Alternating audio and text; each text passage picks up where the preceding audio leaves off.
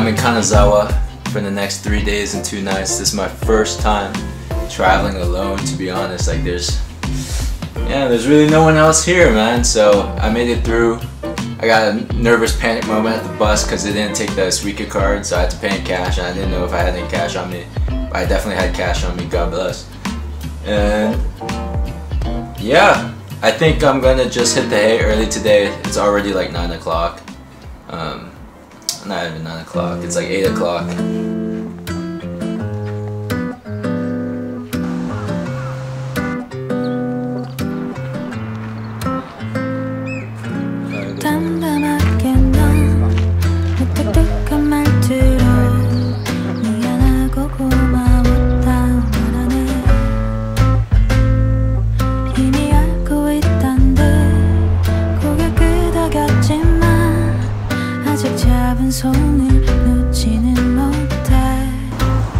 This is honestly one of like the most beautiful things I've seen while I've been in Japan. I'm in the Kenryukin Gardens, and this is just the pathway leading up to the garden. So I'm so excited to see what the garden is actually going to look like. The cherry blossoms are in full bloom too, and it's going to be a beautiful bright day. So it's amazing, man. I'm so happy. I'm so grateful to be out here, and yeah, man, it's just a dream come true, to be honest.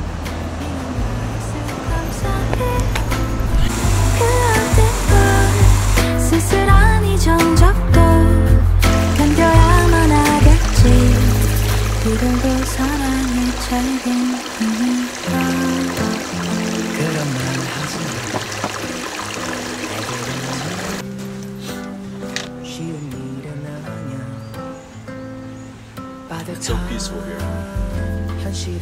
Quite late in the morning as well, 8:25.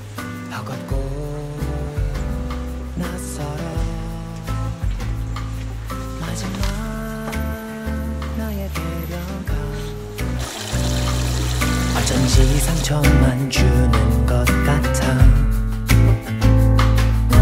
같은 공간 속 서로 혼자인 채로 결국 눈을 마주 보지 않는 우린 남이 됐겠지.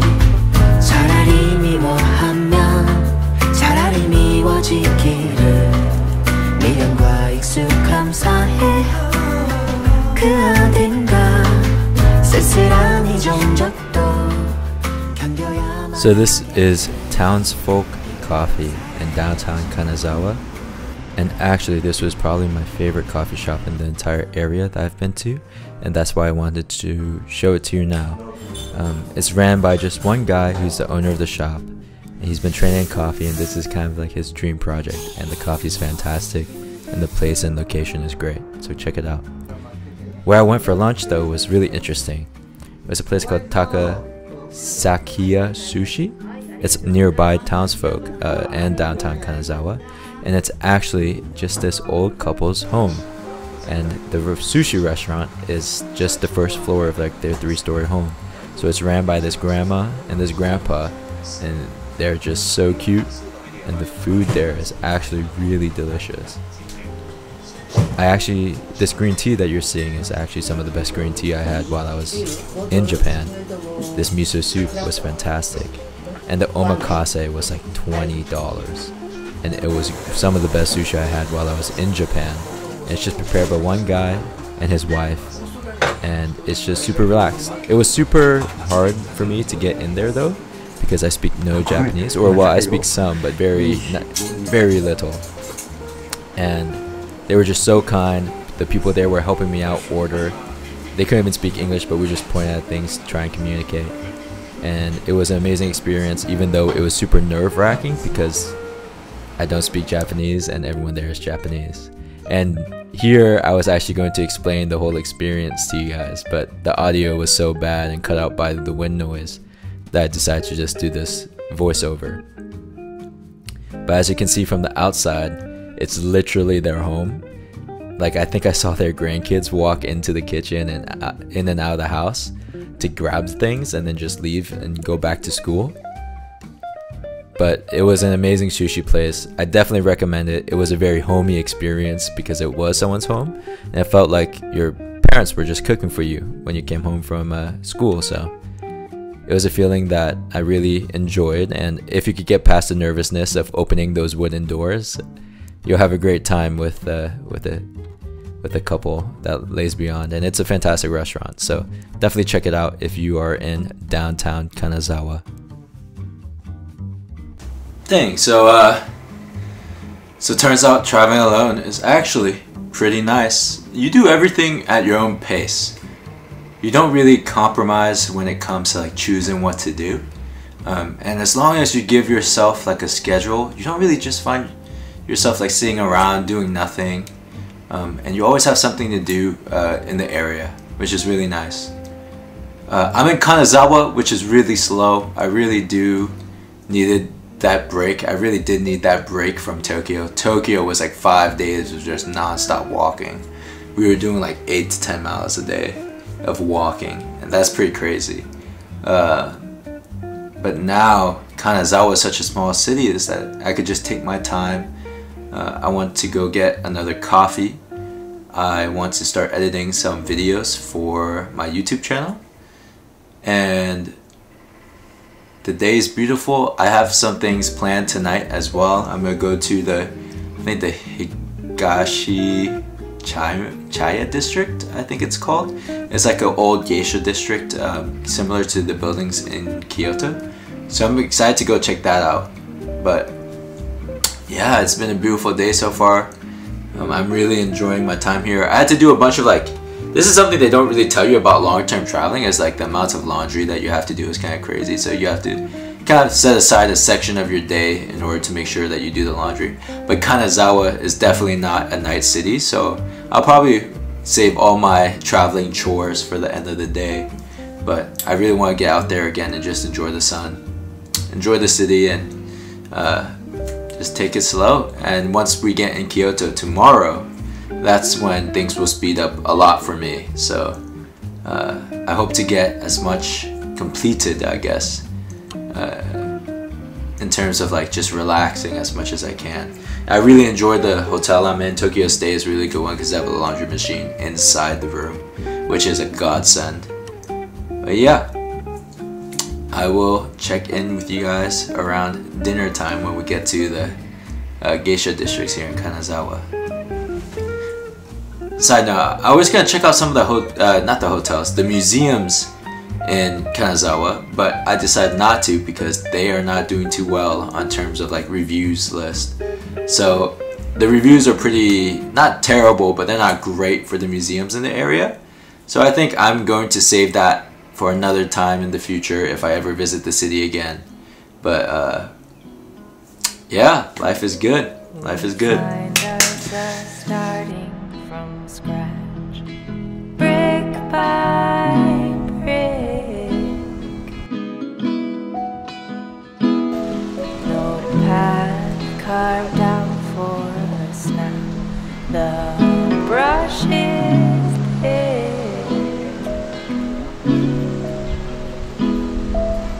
All I'm asking now, don't give up.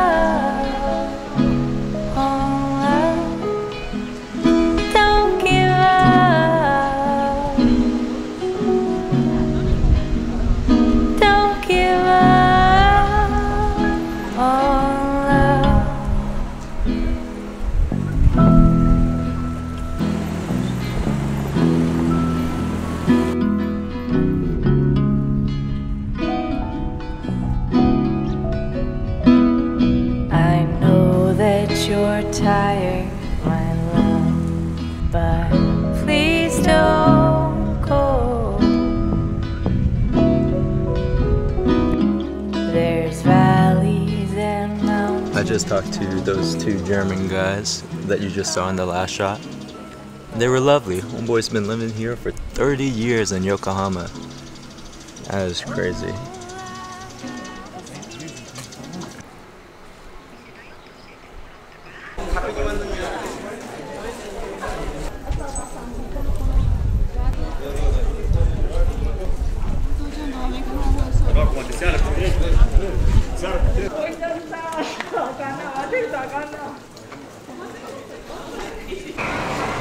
I ain't ever seen one of those before. What the heck is that? So there's a restaurant called Huni, and it's a 20-minute walk away from where I am staying. So I am about to make this journey to this restaurant, so hopefully it's good.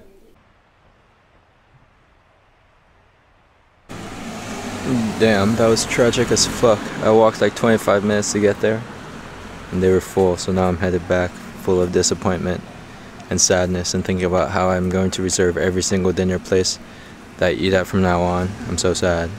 Rest in peace. Castle's right here though. Yeah. Crazy, right? Look at all these cherry blossoms.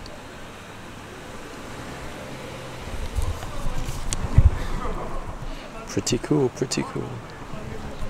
God damn it! The sushi place I just tried to go to is fully booked too. This is fucked. I think every place, I think Kanazawa is probably busier than it's ever been before right now because of the cherry blossoms.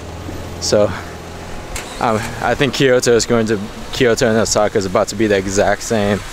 So I'm really not trying not to go to like 3 different restaurants in order to get some dinner. So I'm gonna go home. I don't even know what I'm gonna eat. I'm gonna just find something to eat randomly, probably like some 7-Eleven stuff. But I'm gonna find something to eat, and then I'm gonna go back to the hotel. I'm gonna start booking some restaurants. This is crazy. Yeah, I just tried going to the 3rd restaurant, and it's the 3rd fully booked restaurant in a row. This is getting crazy. It's so sad. I'm eating at fucking Family Mart today. La Combinis, man. God damn it.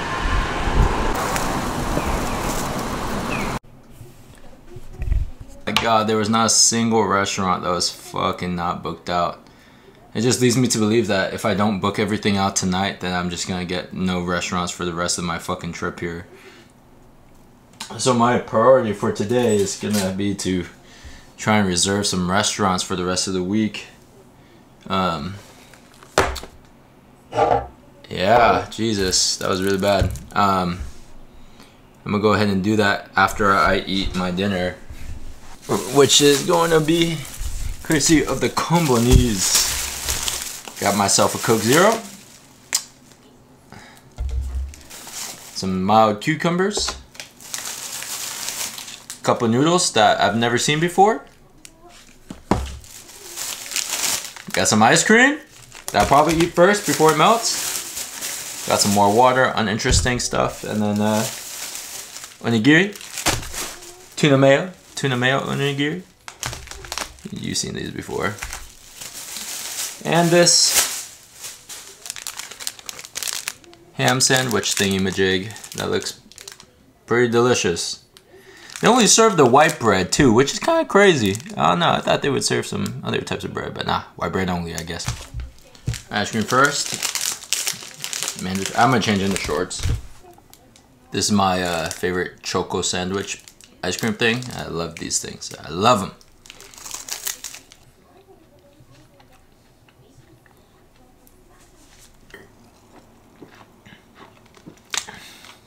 Oh yeah, that's Coke Zero. I'm gonna show you how it's done, baby.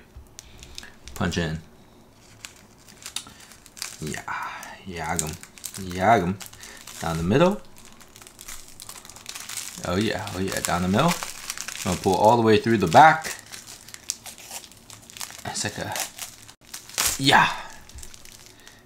And you wanna pinch the onigiri itself with the seaweed, right? You wanna pull this out of like the wrapping paper, out of the rice. Just nice and gently pull it out.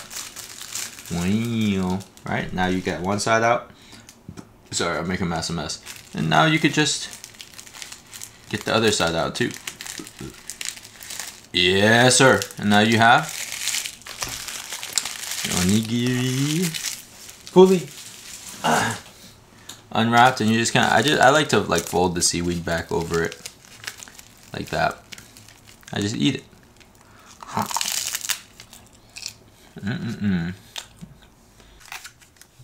Mini cucumber time, baby. Oh, it smells pretty good. It smells like those Dozone cucumbers where they put the spice on them. I don't have utensils, but so I'm gonna just eat it with my fingers. Crunchy. It's kind of like eating spicy pickles. It's pretty good. Like the cucumber is a bit fresher than pickles, though, you know.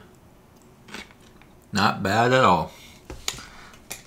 They're not as addictive as really good spicy cucumbers can be, but I don't know. I just felt like I needed some veg. Time to eat this sandwich. I don't think I'm gonna eat this today just because I have no chopsticks. Yeah, well, I just put it in the suitcase and save it for never. God damn it! I just wasted my money. Fuck.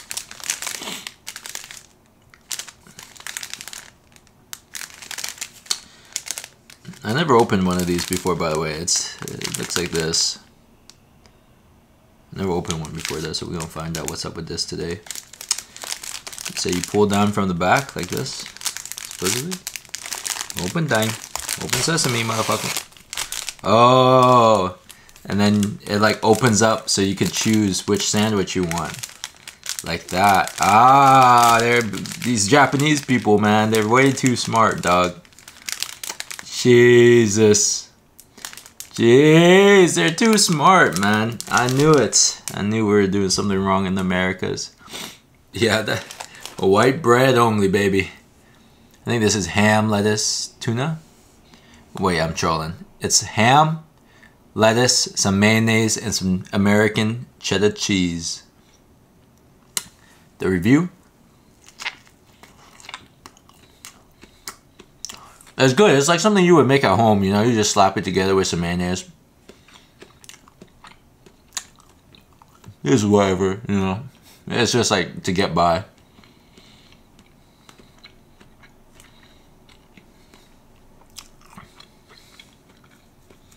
Eat with some cucumbers.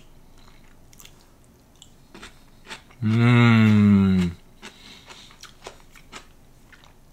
with some cucumbers and then wash it down with some Coke Zero.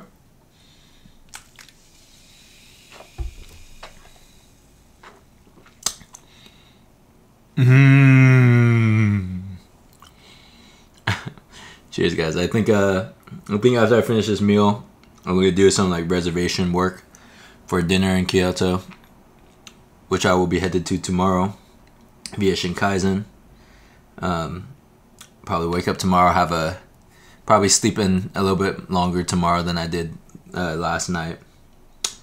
And yeah, I think I will see you guys in the morning. In the morning. Yeah, in the morning. Alright guys, good night. I'll see you next time.